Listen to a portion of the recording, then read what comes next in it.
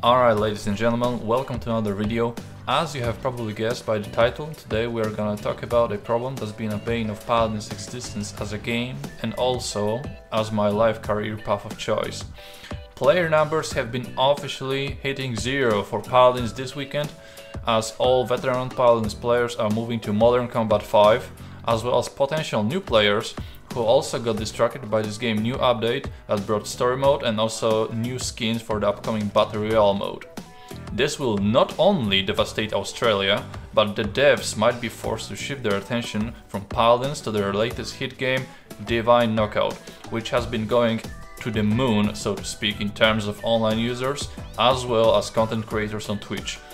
But what can we do to fix this? Well, there is no clear answer to this question since Paladins is a very complex game. So let's divide this topic into three parts, in which I'll give my best shot at explaining what's wrong with Paladins as of now and how can we fix it. Flanks are underpowered. With the recent hard-hitting nerfs to Androxus, most of the gaming community of Paladins have questioned further playing because of the last nerf to his best talent, and it really meant that it's over for most Androxus pro players. There have been also reports of disparate Androxus players plugging in controllers with hope that maybe the auto-aim might give them the slight edge they lost in this unjustified nerf.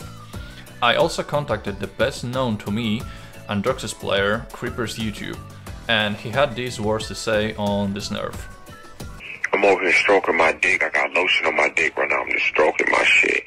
I'm horny as fuck. And finally, we still haven't received the Albanian flag spray, which was really anticipated not only by Albanian players, but also highly upvoted as a change by AOC representatives from Honolulu and Pakistan. Hopefully, with those changes implemented, Hi-Res will be back bowling, and Paladins will not only not be shut down, but it will live maybe for the next 12 months. Thank you all for watching, please donate to my Patreon and follow me on Twitter. Peace out.